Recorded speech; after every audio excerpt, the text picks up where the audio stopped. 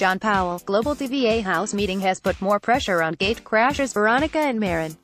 Thrust into the hot seat, the two newbies were grilled by the others in a meeting set up by Ryan, who has suspected for days that the Gate-Crashers were able to watch the live feeds before they entered the house, and therefore have an advantage over the other players.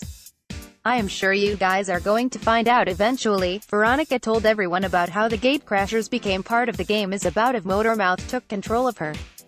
"I cannot wait for you guys to find out," said Merron, trying to deflect the fact that both of the Gate-Crashers were voted into the house by Canada.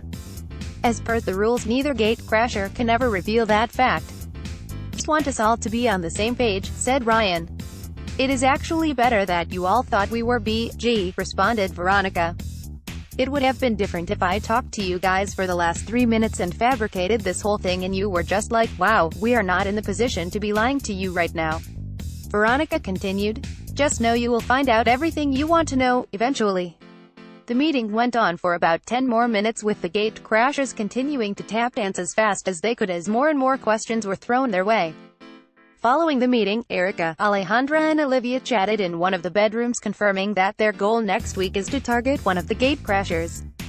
"The worst-case scenario is one of them wins, said Erica, who is fearful that Veronica may gain allies the longer she stays in the house.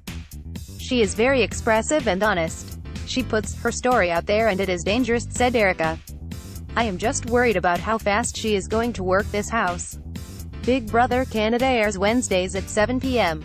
ET, PT, Thursdays at 8 p.m. Eastern Time, PT, and Mondays at 9 p.m. Eastern Time, PT on Global. Viewers who miss an episode can catch up on Big Brother Canada following the broadcast the next day on demand, and on GlobalTV.com and Global Go, now available on Apple TV. For even more behind-the-scenes action, fans can watch the live feeds on BigBrotherCanada.ca.